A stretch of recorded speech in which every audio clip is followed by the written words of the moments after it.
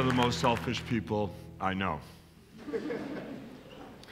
That's why I've spent most of the last 14 years sleeping in tents and shitting in holes in some of the most difficult places on earth, all because I was looking for ways to make a difference in the lives of others. By being hands-on and eyeball to eyeball with the people I'm trying to help, I get to learn things, feel things, and experience. And that's the fullness in life. And that's what I mean by being selfish. 14 years ago, I decided to stop working, at least making money. I only ever made money so that I could have choices in life. And then it's a matter of what you do with those choices. My choice was to try to reapply more or less the same skill set I used to make money to make a difference. Knowing how to smell bullshit, knowing how to hire the right people, making a plan, doing deals, and just generally knowing how to get stuff done. Because making a difference in the lives of others is too important not to get right. So I didn't come to philanthropy because I felt guilty that I had made too much money. I wasn't struck by a bolt of lightning making me want to kind of give back to society. It wasn't a emotional knee-jerk reaction to seeing suffering. There's no kumbaya here. There's no sentimental filter. I'm not really a do-gooder. I'm a doer who's figured out that making a difference in the lives of others is a way for me and my family to live very full lives. So the way that we help people in our foundation is to never give a handout. We always expect them to have skin in the game. We don't do charity. Charity makes people feel bad about themselves, and it's not really sustainable. You may have heard the very old observation that it's always better to give a hungry man or woman a fishing pole and teach him how to fish, rather than to simply give him a fish and he'll eat that fish and be hungry again tomorrow. But we take that logic one step further, because unless you also teach that person how to sell the fish, all he's ever going to be able to do is eat fish. So we're trying to empower people, not simply help them. So 14 years ago, my wife Elaine and I took our little kids, at the time age 9 and 6, out of school. This is in the year 2000. We took them out of school, we hired 2 teachers, and we started to live in communities around the world that we wanted to try to help. Countries that include Nepal and Rwanda and Pakistan and many, many others. And the idea was to live close enough to the ground and long enough so that we could really listen, so that we didn't walk into a community and simply say to them, we've decided what's good for you, and here's the program we're going to sort of drop in your lap. Now, something like 36 or so trips later, we still talk to the kids about the difference between snorkeling and scuba diving, between just being on the surface, looking at something, versus being really fully submerged. Here's my daughter, Tessa, and I in a conversation with His Holiness the Dalai Lama. But here's our son Shane saying, "Who is this guy? And wake me up when it's over." So my kids, and this is a very, very important point for me, my kids didn't have the benefit that my wife and I had of growing up without money. So often we see money disabling people.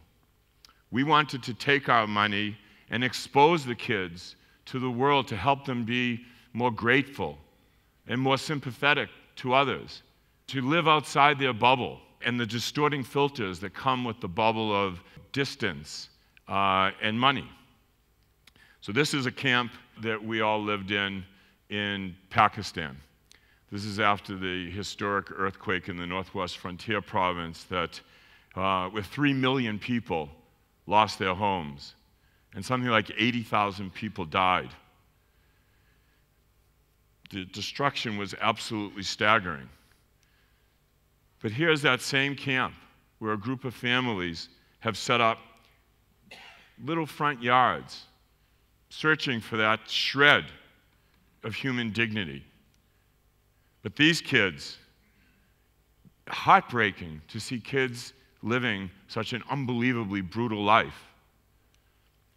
But in the same day, in the same camp, this boy, so proud of his little toy. When you have nothing, almost anything makes you happy.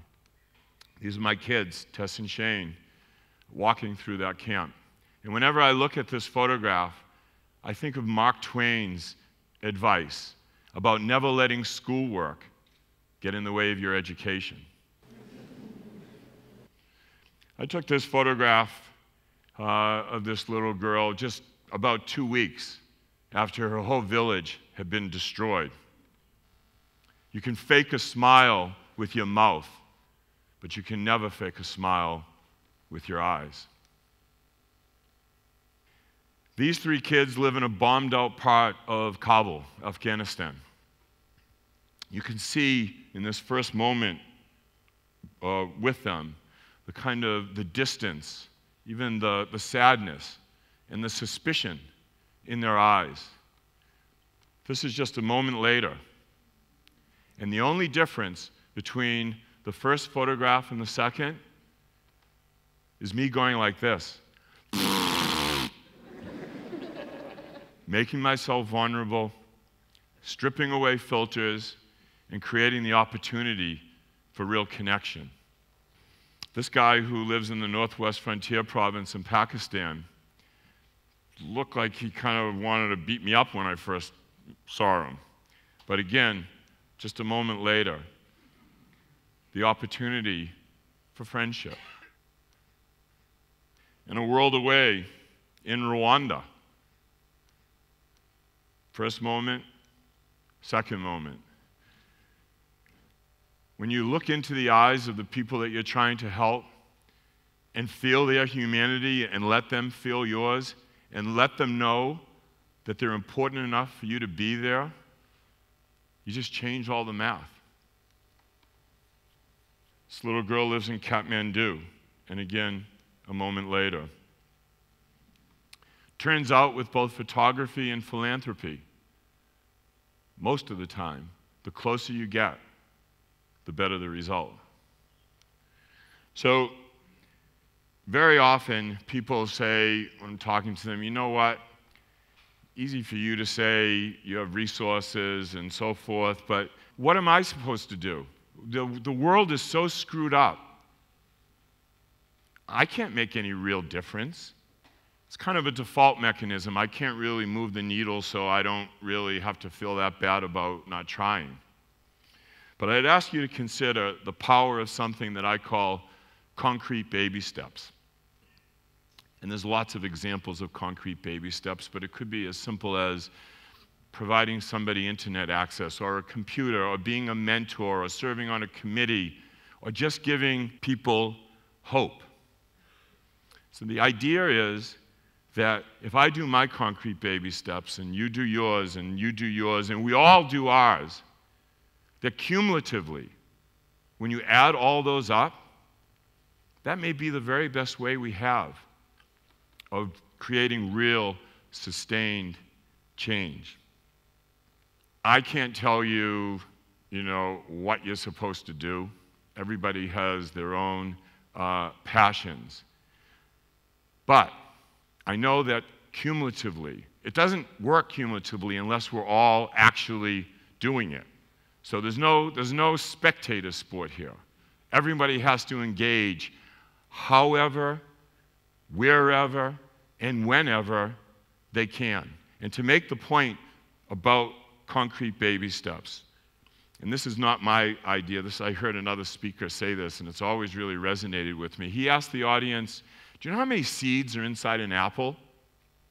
Anybody? Any ideas? Any guess? 8, 6, 2. Okay, the point is, I have no idea how many seeds are inside an apple, but I know how to find out. I cut the apple in half, I can count the seeds real easy.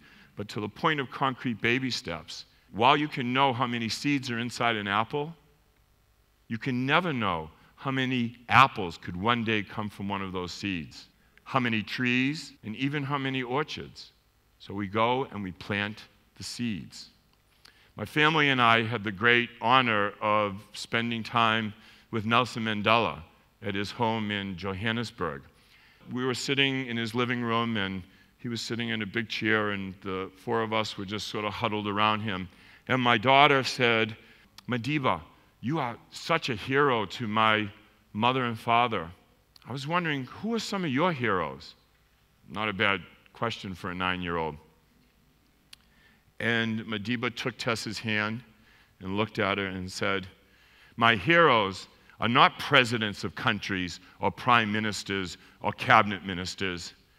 It is someone who has declared war on poverty, on illiteracy and disease, and is prepared to give human beings hope that there is a future for him or her. It is all those everyday people that decide to make a difference in the lives of others. Those are my heroes." We can all be the heroes that Nelson Mandela so admired. 3 months ago, last week, I came within a minute or two of being burned to death in my house. I could never have known when I went to sleep that night, when I put my head on the pillow, that I'd be fighting for my life just a few short hours later. It's made me think a lot about the idea that we pretty much take tomorrow for granted. But tomorrow may never come. How does that impact how we live all of our todays? Gratitude is as critical to life as breathing. How do we make our days more vivid? How do we fill them with optimism and wonder? I took this picture in Afghanistan about maybe 2 months or so after September 11th. Her village had been bombed and her face burned. And I'd ask you to consider, along the lines of gratitude, what did you and I get pissed off at today? Think about it, and think about how it compares to her daily challenges. It's really hard to be happy unless you're thankful, and it's difficult to be thankful without some context to appreciate what you have. A little girl like this provides us context on steroids. The hope in her eyes is her gift to us, a light to ignite our optimism, perhaps even our action. Hope is the most important thing that people need to move forward. Some people say, what are you talking about? Giving people hope sounds like this soft and cuddly cliche. But from my experience, hope is strategic. Hope is a lifeblood. Hope isn't just nice. Hope is a game changer. I'm going to show you a very quick video. This is actually an excerpt from a much longer video of photographs that are in my book, which is called The Power of the Invisible Sun. The invisible sun is a metaphor for hope. These kids live down alleyways. They live in remote villages. They, in some cases, live in war zones. They're child soldiers, refugees, and just plain kids living unimaginably difficult lives. The music is from Sting, his song, Invisible Sun.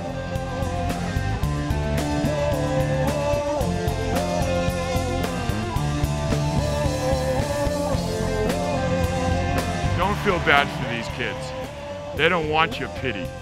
I didn't show you these images today so you'd say, oh, look at those poor kids, I want to give them a hug.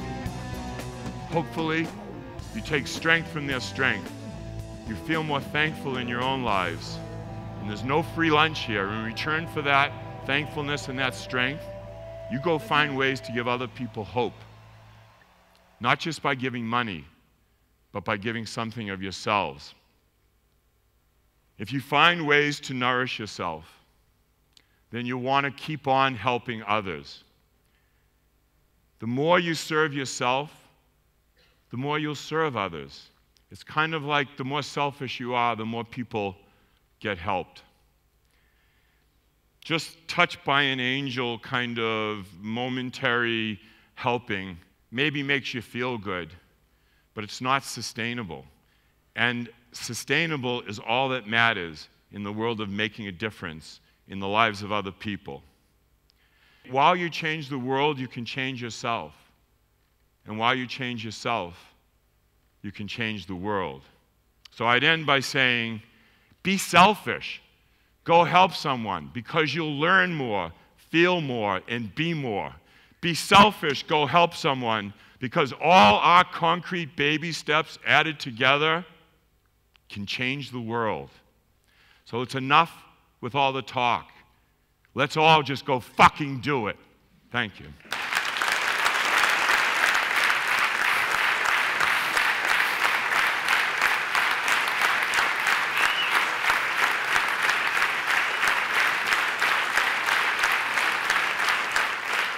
Just a sec, because you brought some reminders for us, yes. But there's a story to go with that, sure. Right? Here's a child soldier in Rwanda. He killed 3 people in the Congo before he was 7 years old and another 2 before he was 9. His name is Moses. I met him at a rehabilitation camp in the northern part of Rwanda near Uganda. This is his soccer ball, made from rubbish and a condom and just tied together with string. This is an indestructible soccer ball. You can stab it like this, and it won't break. You can step on it. We've driven trucks over it. Elephants tried to step on it and break it. This is a great example of a concrete baby step, because when we distribute these balls, and remember, we never give anyone a handout. They have to earn the balls by going through a program that uses football to teach life skills. But the point is, in a world where everything they touch crumbles, here's something that they can rely on. And when I was distributing these balls to these child soldiers a few years later in another child soldier camp, I said to them, imagine, think about the fact that since this is indestructible, since this will be in your life for a very long time, that one day you'll play football with your sons and daughters with this same ball, that you'll start to imagine a future, a possibility, the light at the end of the tunnel. So I brought these balls today to share with some of you. And for whoever receives one of these balls, remember, I don't do handouts. The deal is, you have to, right now in your head, pledge to yourself that you're going to do something different today or tomorrow than you did before you came into this hall. And if you're not prepared to do that, give the ball to someone else.